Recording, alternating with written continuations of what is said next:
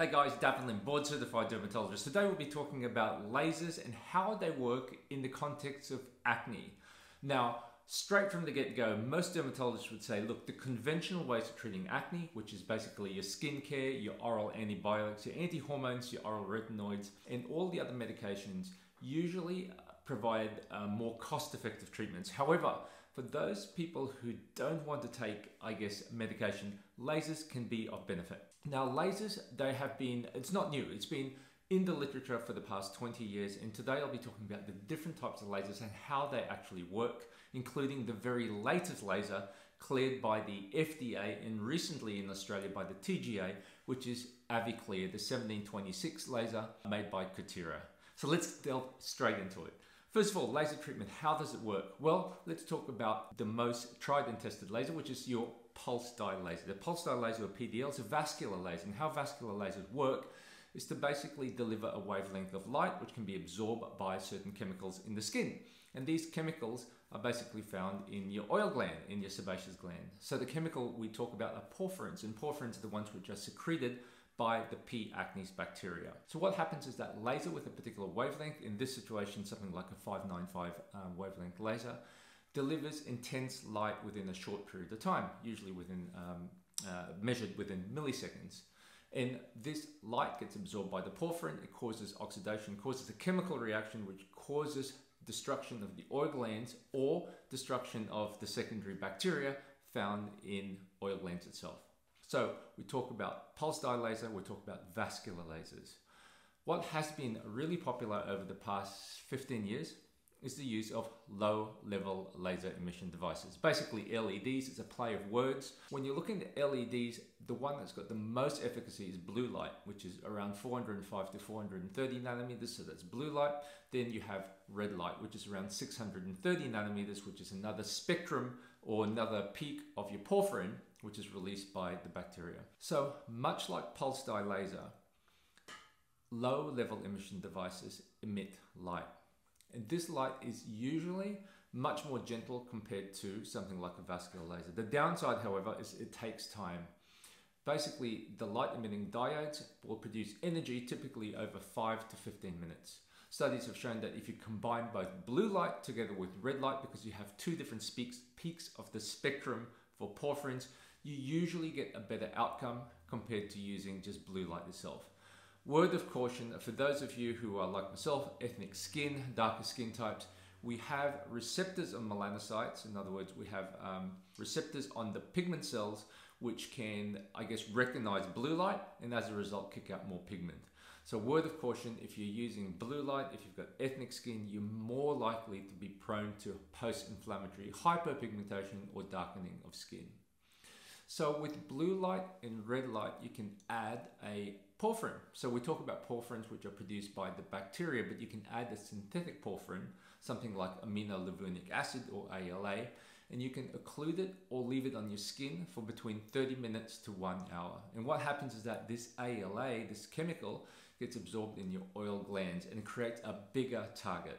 This is a very old treatment, but some companies have taken on board this novel treatment and basically marketed it, put it in a packet, and they call it Kleresca, which is basically aminolevulinic acid or a form of porphyrins that's very old. Now, this type of treatment can be more effective compared to using low-level laser emission devices, which may take weeks or if not months for efficacy. So with Kleresca treatment, you can do it more frequently, once every 2 weeks or so, and you can get a faster destruction of the oil gland. The downside with the treatment obviously is the cost, because the cost of packaging, the cost of marketing, the cost of provision of it. So certainly that is an issue. Low-level laser emission devices have come a long way, because the generation 1 devices were called Omnilux, but now you have many different devices, including things like Healite. You can also have home devices, and there's many home devices. I've done several reviews in the past in regards to low-level laser emission devices for home use.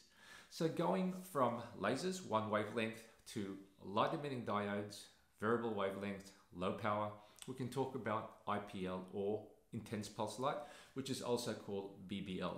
Once again, there's a lot of marketing with that, because c.acnes is a very famous company. I've got the laser, it's a very good laser, but they've marketed their BBL not Brazilian butt lift, but a broadband light, to something what they call as forever clear.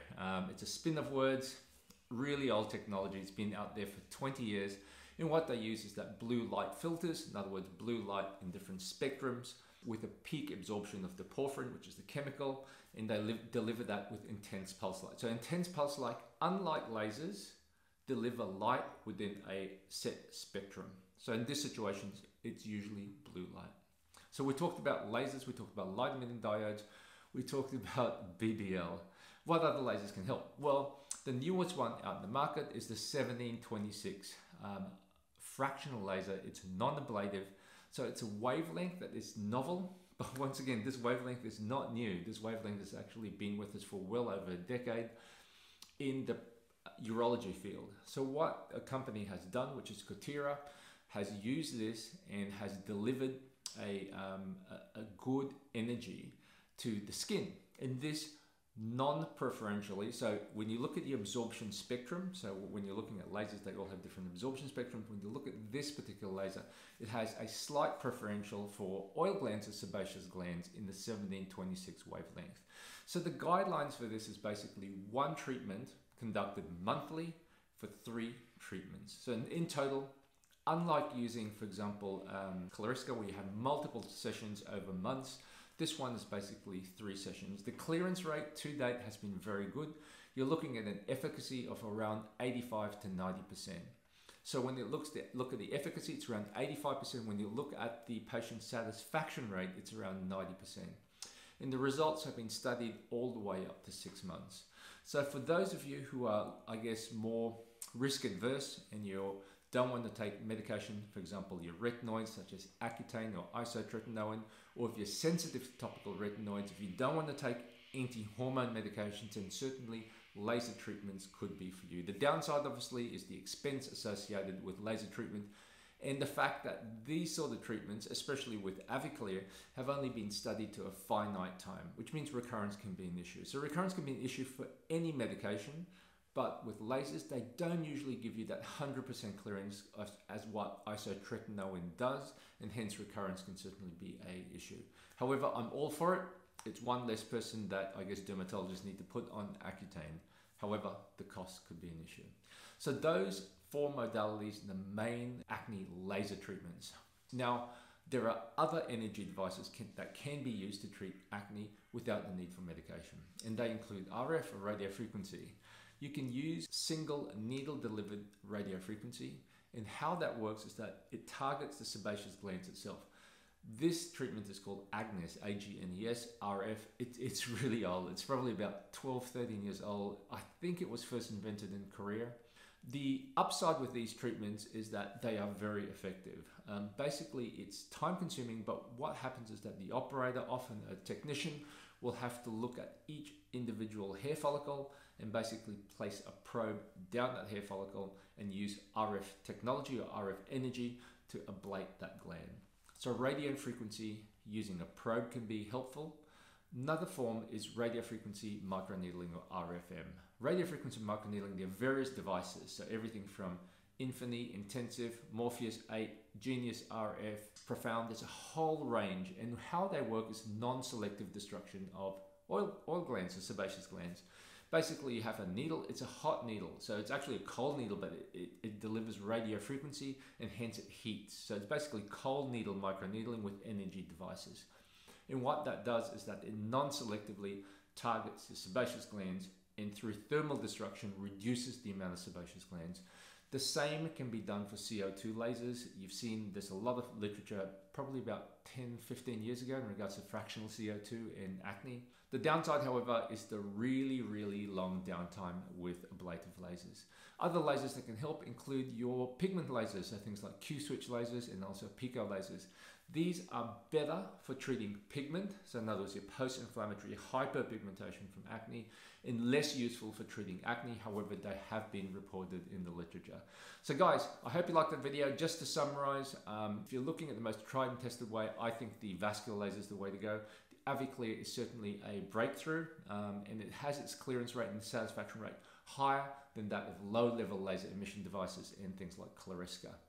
So guys, consider laser treatments. if you are more risk adverse, knowing that the downside is the cost, and like all other treatments, the chance of recurrence is there. Please like, comment, share, subscribe. If you've had laser treatments in the past and would like to share your knowledge and your experience, chime your thoughts below.